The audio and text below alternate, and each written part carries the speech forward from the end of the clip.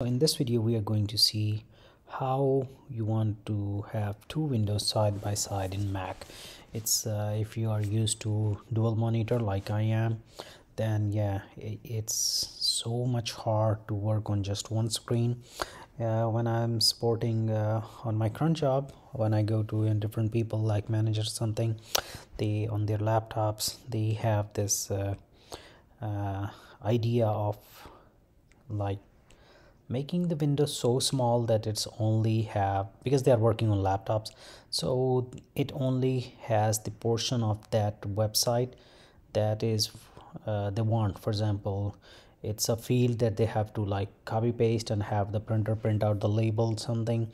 So it's so tiny. Then there is a tiny Excel sheet that they have like for example maybe six columns. So the Excel file, the window will be just at that side at 6 columns. So basically one window here, one here, then here. So that's how clever they are doing it. But for this Mac we can do a thing that's called split view. But before we get to split view, let's see what's the full view.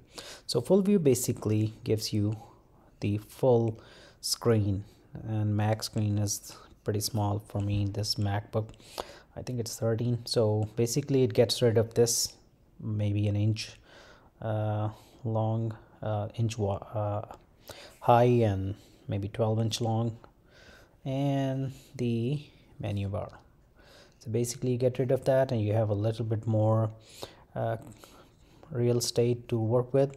The other, and one cool thing, if you go above here, the for example this full screen view is basically in spaces feature of mission control.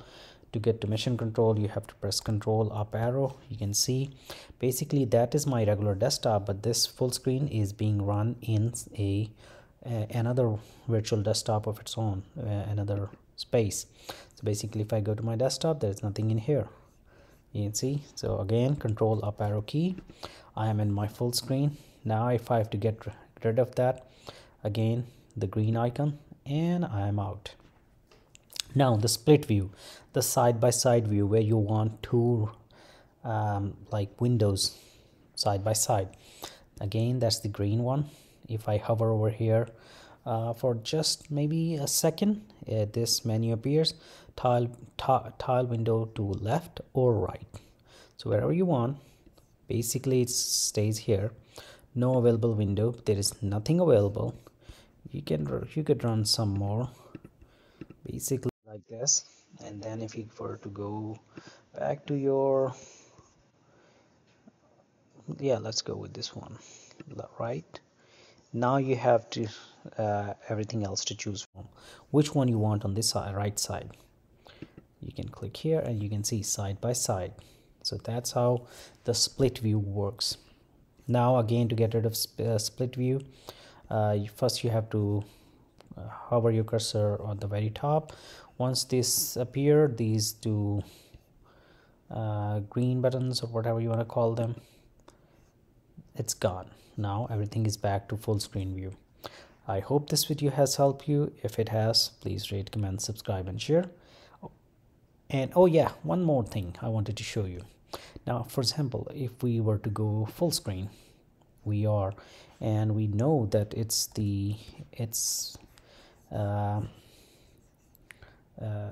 running in spaces, that one space to third space.